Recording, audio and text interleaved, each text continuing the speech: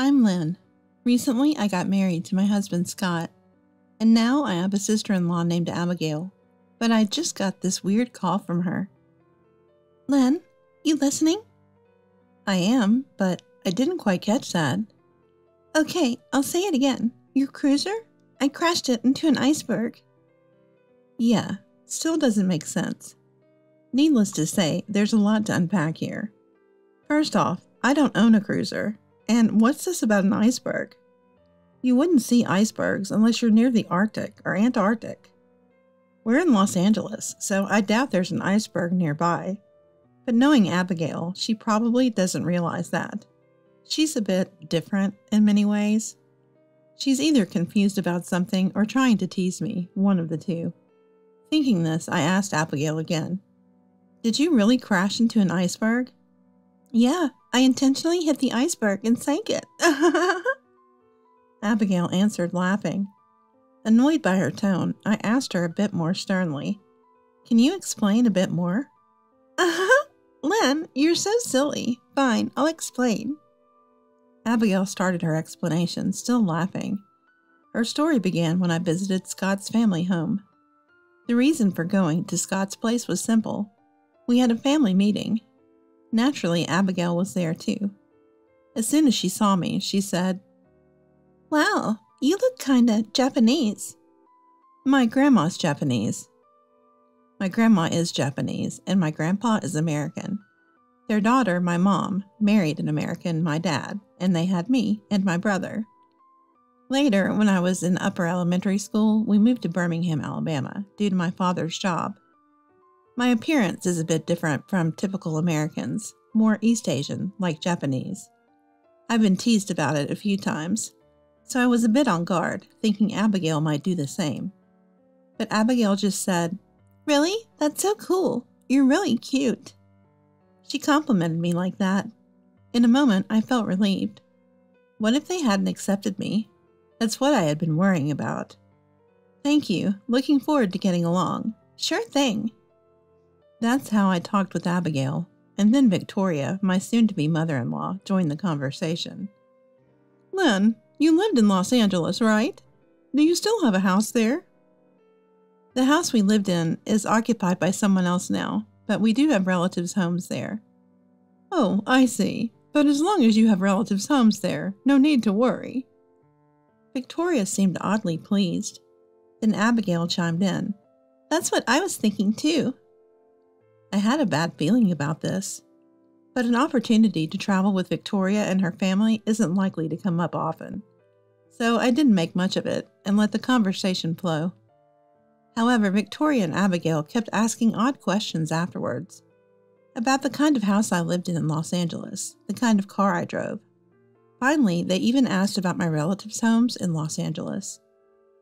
I replied that I lived in a house with a pool and my uncle lives by a river. Hearing this, Victoria and her group laughed maliciously.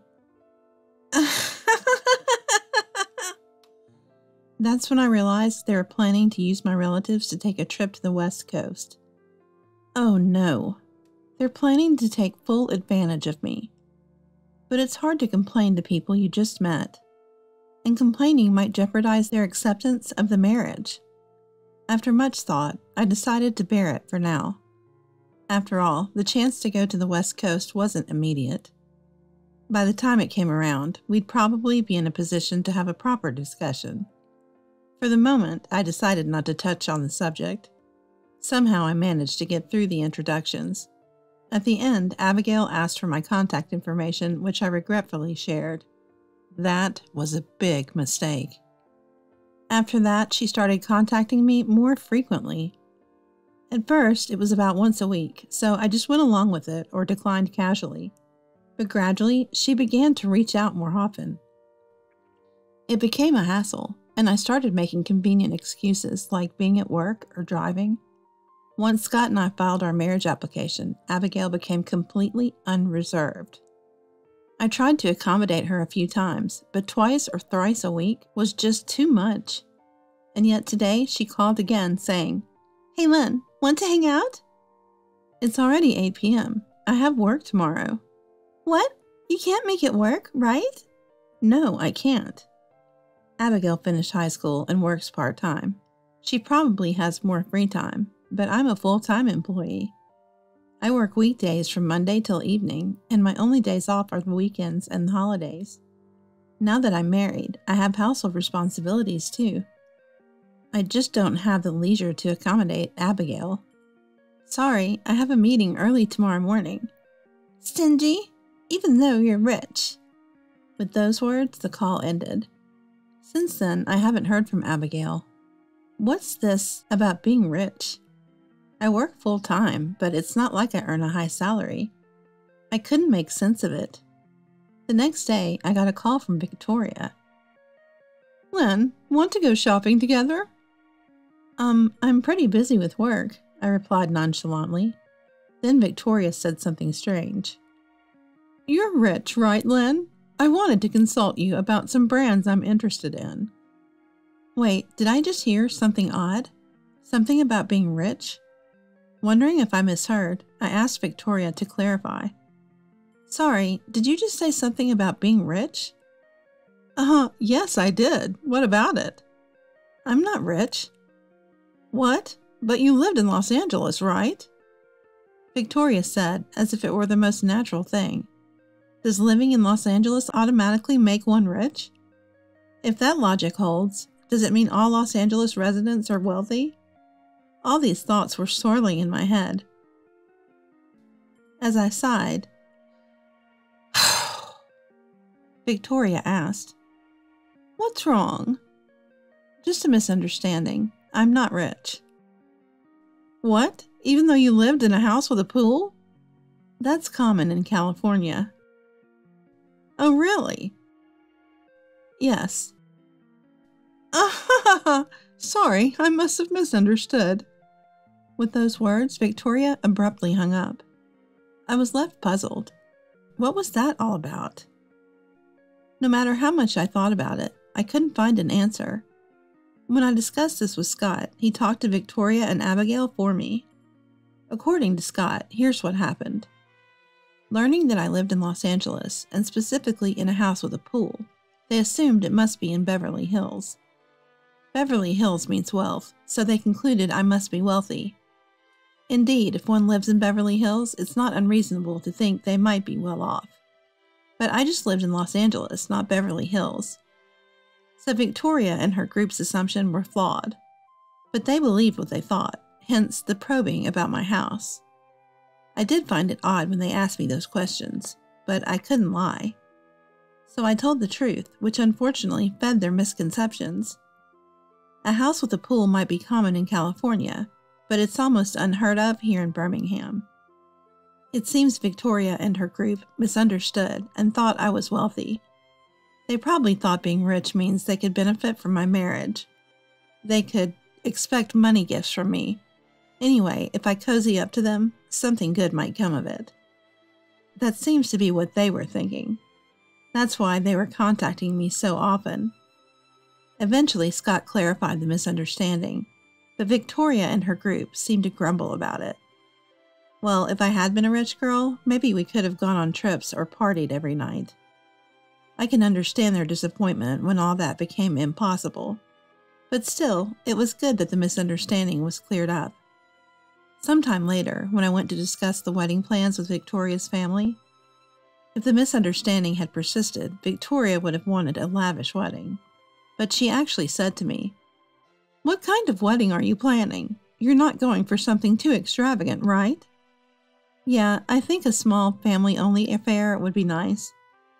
"Right. You have to be mindful of expenses now." She seemed concerned, which was nice. However, Abigail still seemed to have her doubts about me. She didn't participate much in the wedding discussion, which was a bit disappointing. But even without Abigail's input, our wedding was still happening. A year later, we managed to have a lovely wedding. On the wedding day, my parents, who live in Birmingham, managed to make it in time for the ceremony. But my grandparents from Los Angeles couldn't come due to the difficulty of travel. Instead, my Uncle Taylor, my mother's brother, came. He said he would take pictures to show to my grandparents. As I was waiting in the dressing room a few hours before the ceremony, Taylor came to see me. Lynn, how are you doing? Taylor's company deals with boat rentals, handling cruisers and pleasure boats, popular among young Americans. He showed me a photo saying, "Look at this, I bought it." It was a cruiser in the photo, clearly expensive at a glance. How much? This much. Taylor typed a number on his phone. $3 million? What? It seemed he didn't catch what I said. Taylor has some hearing issues due to an accident in his youth, and speaking a bit louder helps him understand better. As I was marveling at how he could afford such a sum, Taylor showed me another photo. Lynn, this is a wedding present for you. For me? It was a picture of a pleasure boat. According to Taylor, his company had recently replaced some boats. He had kept one of them aside for me. It was currently at his riverside home, and I could use it when I visited. Thank you. While I was talking about this, Abigail entered the dressing room. What's this? What did you get? Abigail had a sly smile on her face. Seems like she was eavesdropping outside the dressing room. If I tell Abigail about the pleasure boat, she'll definitely insist on being taken for a ride, so I'd rather not tell her. But it seems she already overheard, so it might be hard to hide it. Reluctantly, I said, Taylor gave me a boat. A boat? Who just gives away a boat like that? It's a second-hand boat from Taylor's company. Instead of disposing of it, he gave it to me. Huh, interesting. Abigail didn't seem very interested. In a way, that was a relief. After Taylor left the room, I moved in front of the mirror to do my makeup. Glancing through my mirror, I noticed Abigail looking at the photo Taylor had brought. Maybe she's more interested than she lets on. As I was thinking this, Abigail had disappeared. Soon after, the wedding was over. On the way back in the car, Victoria said to me, Lynn, did you inform Grandma about your marriage? Of course I did. I even sent her photos of my wedding dress. That's good, but don't you think it would be better to visit her? As I was fearing this turn of events, Victoria continued. I'd like to greet your grandpa and grandma too, but they're in Los Angeles. That's why I was thinking, why don't we combine it with a family trip to the West Coast? It seems Victoria hadn't given up on the trip idea. It was a hard proposition to refuse. As I was thinking about how to decline, Victoria said, Actually, I talked to Taylor. What? With Taylor? Yes, and he said he'd love for us to visit. Did Taylor catch that in all the noise? Huh? That's something you overcome with willpower. I'm pretty sure Taylor didn't get it. So I refused, not wanting to inconvenience Taylor. Then Victoria frowned suddenly. Oh, poor Grandpa and Grandma. Couldn't attend the wedding, can't see their grandchild. Please don't say it like that. Don't you want to see them? I do, but...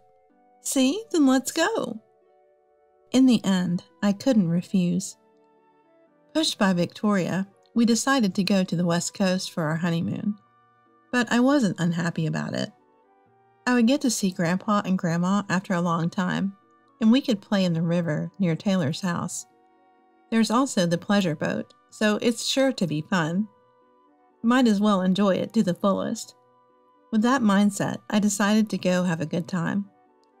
A few months after the wedding, we used our summer vacation to travel to the West Coast. When I explained the situation to Taylor, he happily agreed to host us.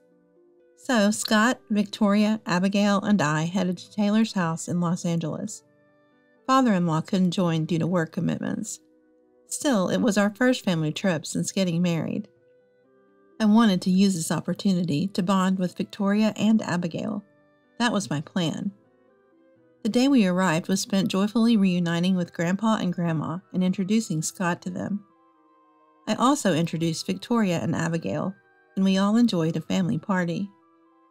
Abigail, with her inherent cheerfulness, quickly got along with Taylor's family. Victoria seemed to be having fun too, and we felt a step closer to being a real family. That's what I thought. The next day, my brother Kevin, who lives alone in San Francisco, came to visit late in the morning. Lynn. Kevin, how's school? For context, Kevin is a college student. It's the weekend, right? I'm off, so I came to say hello. I'll introduce you to Scott and the others. We talked, but I couldn't find Victoria and Abigail anywhere. Scott, who was helping my aunt, was there, but not Victoria and her group. Scott, where are Victoria and the others? I don't know. Scott shrugged. That's when I suddenly got a call from Abigail. Hello, Len? Abigail, where are you? My brother just arrived. Before I could finish, Abigail burst into laughter. You're so laid back, Len. What's going on, Abigail? Do you know where we are? I was just looking for you. Where are you? That's a secret. Just wanted to tell you something. Tell me what? Your cruiser. I deliberately crashed it into an iceberg and sank it. Abigail laughed loudly. That was the extent of what Abigail explained over the phone. So that's what happened. Got it? I understood the story, but what about my cruiser? Thinking it over, I remembered something. From the wedding day, Taylor had given me a pleasure boat. That time, Abigail was eavesdropping on our conversation. She saw the photo of the cruiser and heard me talking about getting a boat, so she might have been confused. Then I tried clarifying. You know, if it's my boat, it's at my house. The pleasure boat I received is at Taylor's house. I'm not sure of it since I glanced at it. No, it's different. Your cruiser sank right in front of me. It's hard to say, but I don't own a cruiser. What? There was a photo. You were talking about the boat being a gift. The boat I received was the pleasure boat. Pleasure what? Right, Abigail is a bit different. She wouldn't know the difference between a pleasure boat and a cruiser. A pleasure boat is for fun, and a cruiser is for staying overnight. What do you mean? It means the cruiser you're talking about sinking isn't mine. What? Whose cruiser is it then? That's what I wanted to know. But from her talk about the photo, it's probably Taylor's cruiser. As I was thinking this, I heard Taylor screaming over the phone, shouting things like, "What have you done?" and "What's going on?" Then I realized Abigail mistake it for my cruiser and had sunk Taylor's $3 million cruiser. Abigail, don't move. Why? What's wrong? This is Los Angeles, not some rural area like Alabama. Sinking a boat and running away is a big deal here. Really? Yes, police here deal with serious crimes. They're not like the sheriffs in Alabama. You understand? Oh no! I could hear Abigail crying. She seemed to be pleading with Victoria nearby. Mom, help me! I don't know, Abigail. You did it on your own. Help me! I just wanted to be on the cruiser. It seemed like they were passing the blame to each other. Well, as long as they stay put, that's fine. I quickly contacted Scott and headed to the marina where Taylor's cruiser was. The marina was a few minutes' drive away. Arriving at the scene, several police officers were already there. I talked to a stunned Taylor. He told me this. Early in the morning, Abigail and Victoria had asked him to go on the cruiser, but their strong Alabama accent made their English hard to understand. Taylor thought that's what they wanted from their difficult-to-understand English. Meanwhile, I asked Abigail for her side of the story, and she said, I kept telling Taylor to let me on Len's cruiser. You actually said that? He didn't quite understand me. Well, I see. So I kept repeating Len's cruiser to Taylor. I think I get what she's trying to say, but I doubt that would get the message across. So I checked with Taylor about what he heard. He said, Lisa Cruiser. Now that I think about it, the pronunciation isn't too far off. And with Abigail's strong Alabama accent, it's not surprising it was misheard. But leasing implies long-term rental. Normally, one would refuse such a request. But Taylor had realized last night that Abigail was a bit unusual. She kept repeating, Lisa Cruiser. Taylor, out of kindness, thought she wanted to borrow a cruiser. As a result, he let Abigail onto his own cruiser, and she misunderstood it as mine. That seems to be what happened. But why did you want to sink my cruiser? I thought you lied about not being rich, getting cruisers and stuff. She thought I was actually rich enough to receive a cruiser, but was hiding it. Abigail wanted to get back at me for lying. Even if it was out of jealousy or feeling lied to, sinking a cruiser is too extreme. But I still had questions, so I asked her, "How did you manage to operate the cruiser? You don't have a boating license, do you?" "I just kind of figured it out by watching Taylor."